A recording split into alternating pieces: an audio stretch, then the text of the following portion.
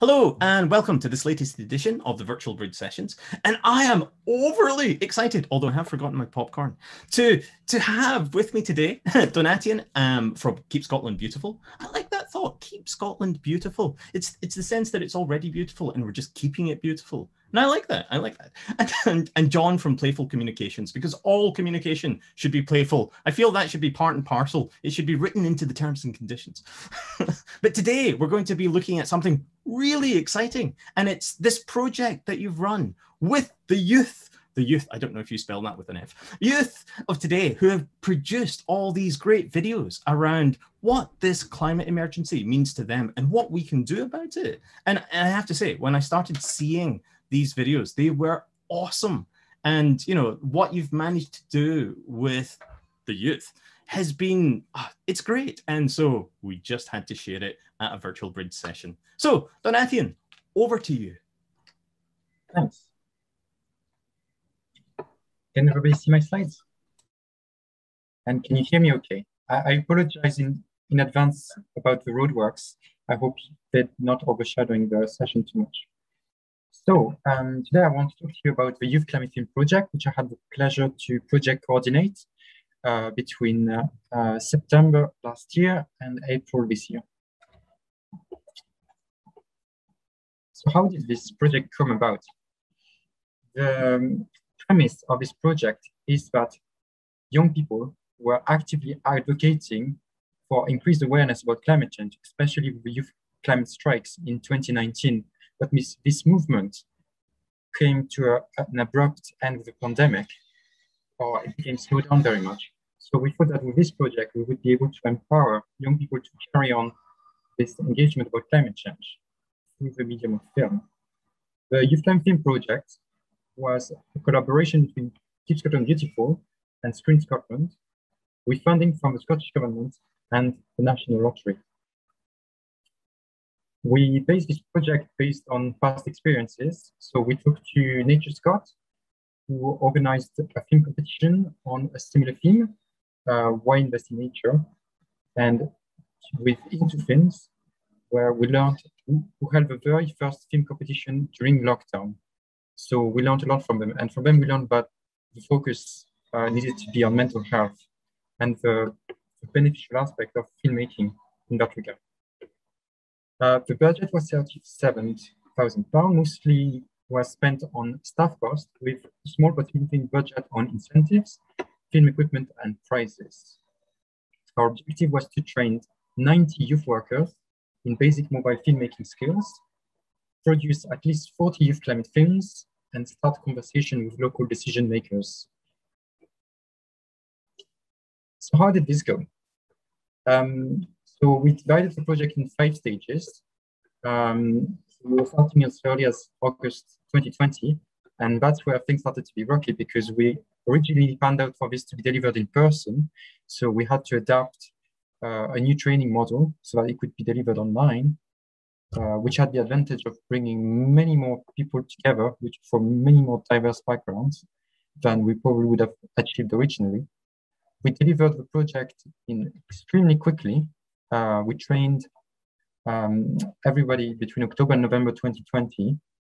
And then filmmaking stage, which was the most challenging one, had to be expanded to March 2021. And that's because of the impact of the second lockdown, which made it really difficult for young people to meet and film. So that's why we had to kind of drag on this stage for a bit longer to allow as much film to be produced as possible. The local screenings happened mostly in April 2021, and we had our final event, the Youth Climate Film Awards, also in April, and that was a huge success. For this project to be successful, we listened to our participants from the outset and made sure that they were key in designing the project to make sure that it would work to right hand. And we've done this at every single stage, from the registration form to make sure that we understand what were the participant needs in terms of carbon literacy and filmmaking skills, what kind of support they needed. So we started on a good basis.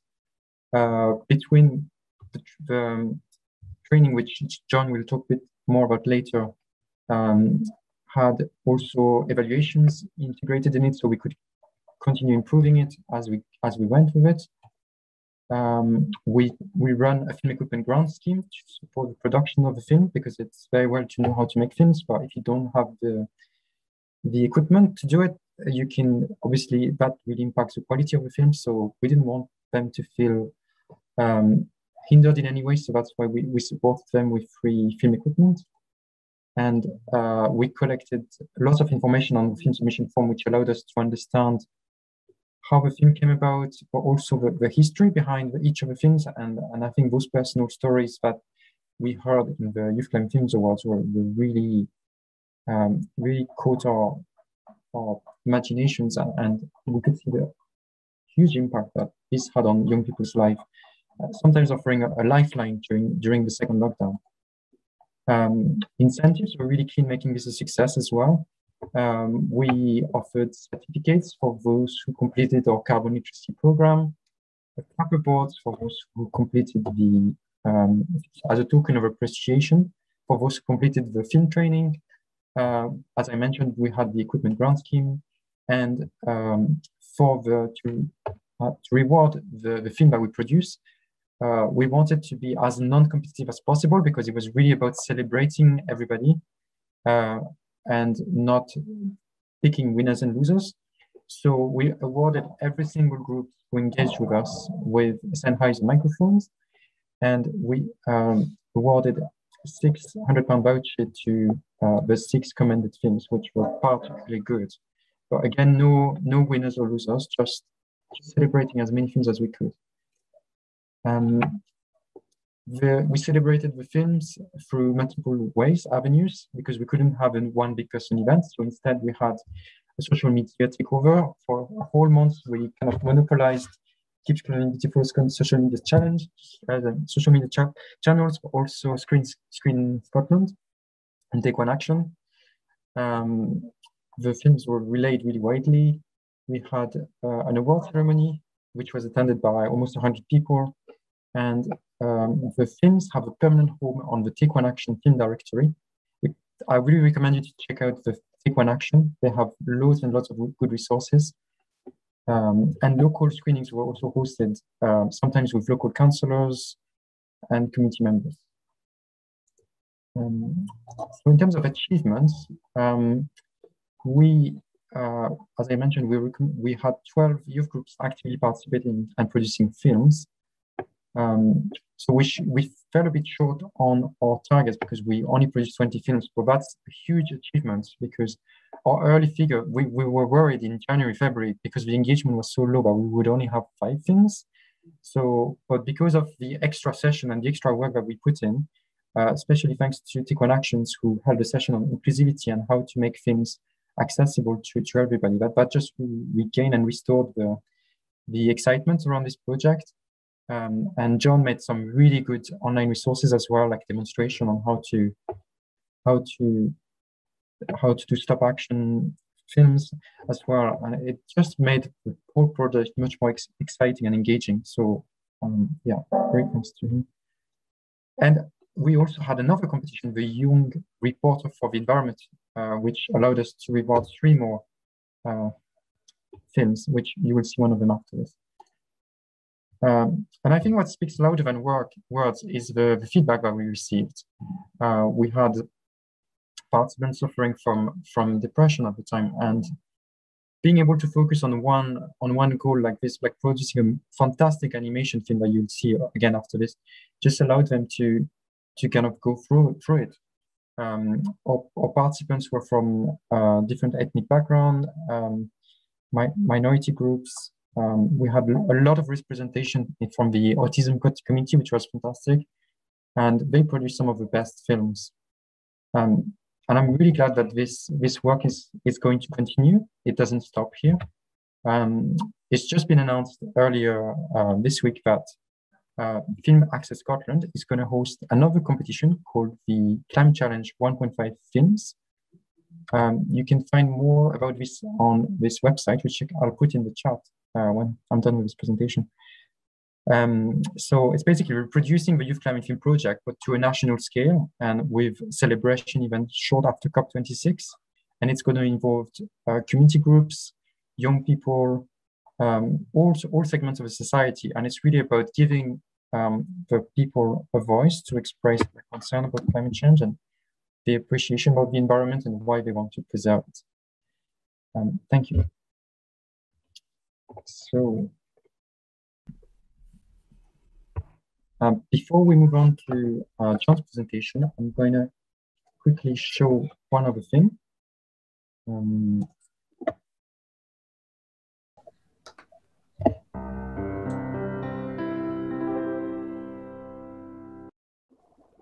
Hi, I'm Mr. Mussel and I live with my friends in the sea. Hello! What do you think about climate change? I think that climate change is horrible. It is changing our lives. I fear that if nothing is done, us mussels may die out completely and become extinct. How does climate change affect you? Well, pretty much all of my life I am rooted to the spot. That means that when the tide goes out, I'm left on the beach. If the air is very warm, then well, I may boil in my shell like bacon. I don't like to talk about it. Another thing is that because of more acidy water, because of climate change, I find it much harder to create my bigger shell. That makes me very vulnerable to hungry predators. What can humans do to stop climate change? There are millions of little things that humans can do to stop climate change. And that could be plant your own veg, buy local, lower the heating, get on your bike, reduce your food waste, recycle, and so much more. Save the mussels!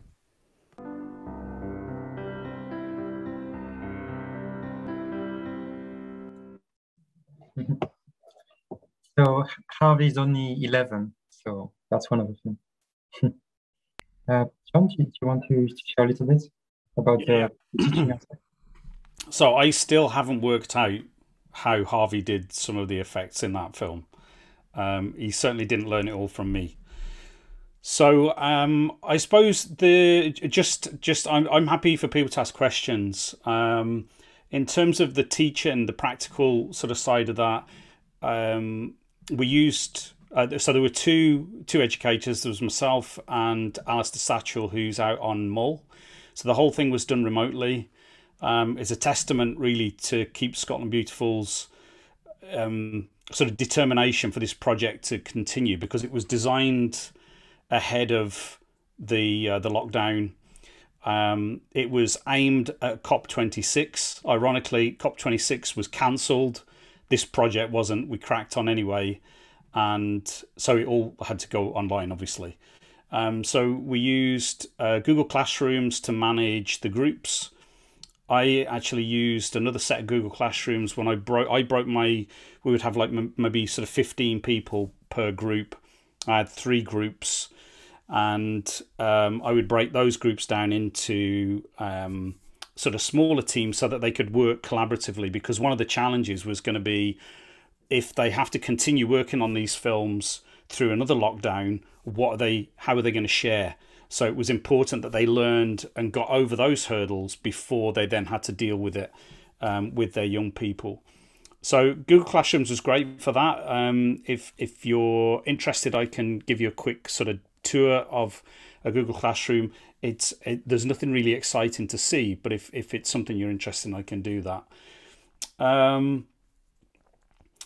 Yeah, I mean, I suppose that the key things with Google Classroom was that from a GDR point of view, and with me as a contractor, I didn't have to manage any email addresses.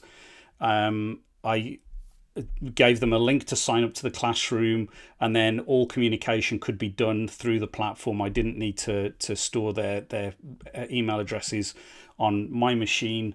And then I would send out communications through Google Classroom. I can set tasks within Google Classroom, and I can track who has submitted their evidence and who hasn't.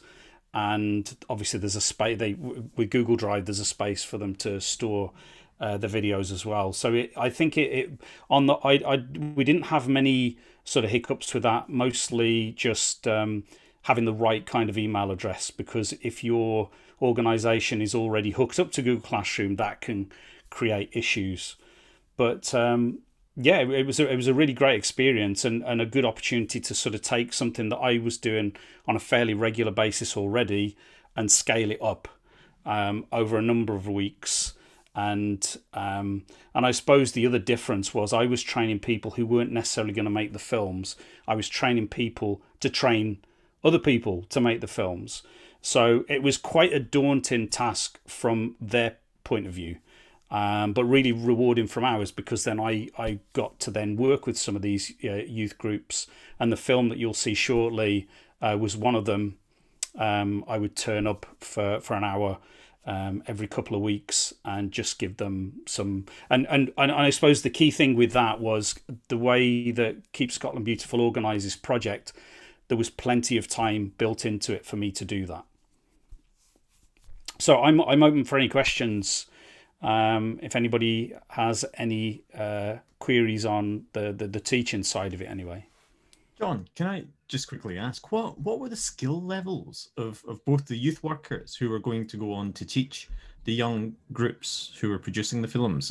And if you happen to know the youth groups themselves, I mean, were these people with significant video editing making skills from the get-go? They were all experienced filmmakers from Hollywood. No, they had no clue. They had no clue. Some people didn't even know where the camera was on their phone. So it was completely new to them. I got the sense that some of them had been sent on the course. But, you know, I think given with these kind of things where people are already really, really busy, they're all public sector staff. They've already got, you know, far too much to do. And now they're trying to do it in a pandemic. So it's like the Ginger Rogers things. They're having to do the same as Fred Astaire, but in reverse and in high heels. It was a particularly tricky time for them. So we did have some people drop out for valid reasons, but we kept the majority, and you know, we wouldn't have got those 23 films. And they stuck with it, and you know, some people stuck with it a bit more than others, as you would expect. Some people produced more than one film, but it was completely fresh to the majority. I think the benefit was that when they got back to their youth groups, some of the young people had already had a play. So the last film you saw, I think that young lad had already had a play at sort of time lapse, but he was just given a focus and a structure, and I think that was the thing that sort of then elevated their films. Joy has put into the chat, she can't unmute today, but she's asked, what were the main challenges of delivering the training online? Because I know you deliver filmmaking classes face-to-face and over a day, but how different is it to teach online a subject like this? So I suppose I'd already spent 6 months trying to make what was a very practical face-to-face course equally as practical. I'd already worked out that if you do a day course face-to-face, you can't do a day course online because it's just exhausting for everybody. So all of the sessions were between 90 minutes and 2 hours. It was mostly sort of demonstration, so that they could see my phone on screen, they would see what I was doing, and they could follow along, and then they would have a recording of that session, which helps a lot, because then it means I don't have to stop I mean, I would answer questions, and if someone had a particular challenge, I would address it. But on the whole, you could go right through the class. So what was planned to be 90 minutes or what was planned to be 2 hours was 90 minutes and was 2 hours. Because again, they had other meetings they needed to get to. But they knew that if there was something they were stuck on, that in a day or so they would have a recording of the session, and then they could go back and they could watch it as many times as they like until they got it. Some people did, some people didn't have to go back at all. Some people, I had somebody tell me they watched it 6 times, which I felt they needed like a special award. If we could sort of go out at 8 p.m. in the evening and just clap for that person because they've watched 12 hours of me saying the same thing. But I suppose, I suppose some of those hurdles had already been over. Those were the challenges I found 6 months prior to that, and it hasn't changed an awful lot since sort of October last year. I haven't come across anything too radically different. But I think just keeping it as active as possible and practical as possible. What about teaching? I mean, there's a whole host of skills when it comes to filmmaking. Everything from the concept, the storyboard, the narrative, shooting those scenes, and looking at Harry's video in particular, all the editing that must have gone into that. I mean, how do you are you constantly meeting with people? Are the youth workers like meeting every other day to see how they're going along? What's involved? Yeah, so we had 5 2-hour sessions. 4 of them were mostly taught. 1 of them was a catch-up.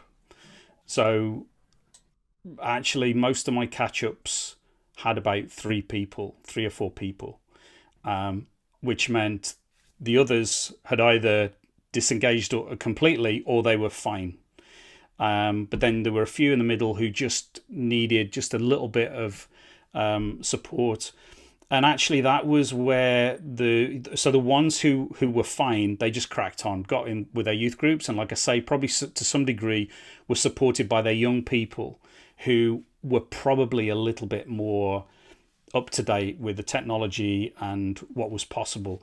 And so, like I said, having that structure and focus sort of elevated the videos.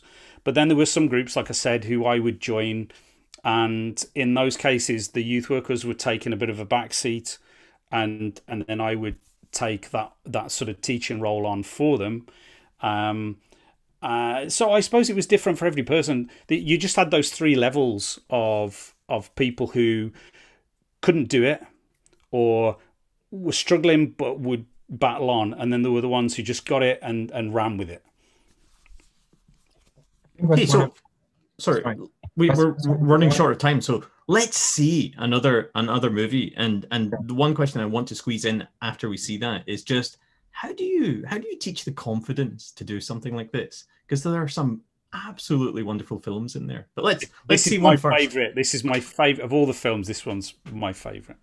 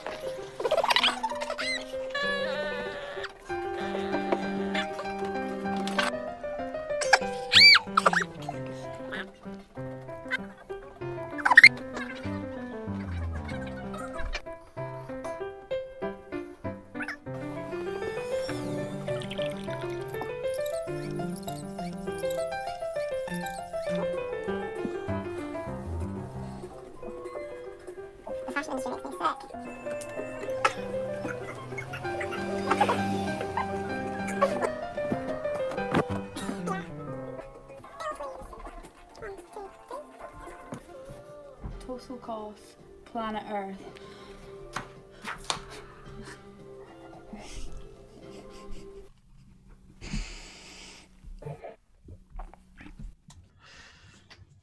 Just very quickly, what I love about that was when I first met with that group, believe it or not, they were stumped. And I had one bit of advice, which was you don't all have to do the whole film. You know, the way this can work really well is if you just collaborate and you have different ideas.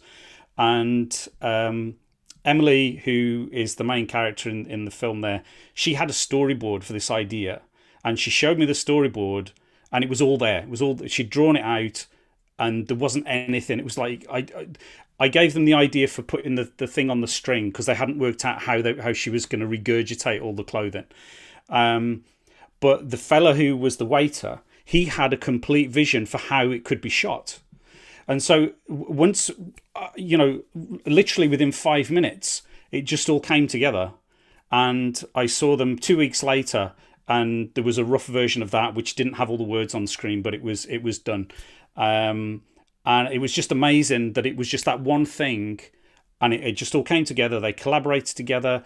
They got access to that space so they could film it, socially distanced and all of that, and turned it around so quickly. But yeah, it was brilliant, really good. And so what, okay, we just had the last couple of minutes here just now. What would be your advice to other institutions or groups or organizations that were looking to maybe get local communities, groups to produce films for various causes? Could be students, could be staff, could be the general public. What's your advice for getting started and getting the final film out there? I'll let Don start. Hand over the tough questions to Don. I was just going to add before is that one of the main learning of this project is that it's really important to have direct engagement between the tutor, John, and the young people themselves, because we didn't realize what a huge ask it was to expect the youth workers not only to learn how to make films, but to learn how to teach how to make films online. And some of them were not even engaging with their groups online yet, because different youth organizations responded in different ways to the pandemic. And some of them just hadn't got the grips on how to have a Zoom session yet. So especially we had to have more one-to-one sessions for those youth workers who are not very familiar with technology. So be extremely adaptable and understanding of each individual situations, and not be disheartened if a lot of people drop out or miss some of the session, because unfortunately that's the reality we live in now. People are just have challenging priorities. So if you just focus your energy on those who are actually receptive to it and want to work with you, then you can do amazing things. Like we had no idea we would have these amazing 23 films, and it's a really amazing result. Each one of them is worth an award. So we're just so happy we got to celebrate each one of them. It's so powerful what you've produced. John, last word from you. Well, Don said it. You know, beyond that, you could hire us because we've already done it.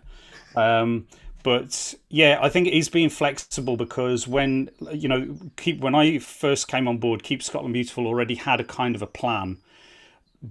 And this was in collaboration with Screen Scotland as well, so they have a lot of experience in film education, but they were open to Alistair and myself and the experience we'd had, especially with the pandemic and how we were going to take it online. That was something that hadn't been built into the plan.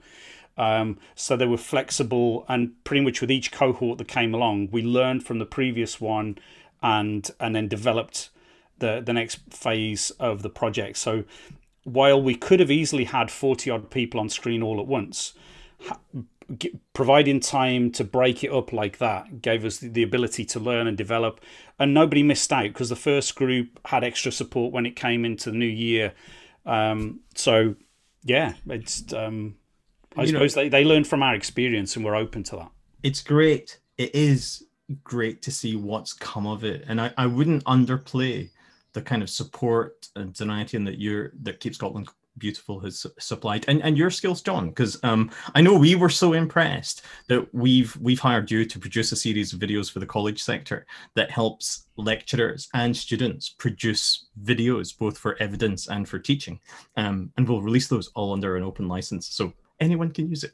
And it's genuinely inspiring to see what people can do. So, you know, I'm sure you've heard it before, but thank you so much for doing that, Donatian and John. And, you know, I really look forward to seeing what you do in the future. Unfortunately, that's all we have time for this virtual bridge session. But, you know, hopefully you'll have time to join us live for the next one. But until then, stay safe.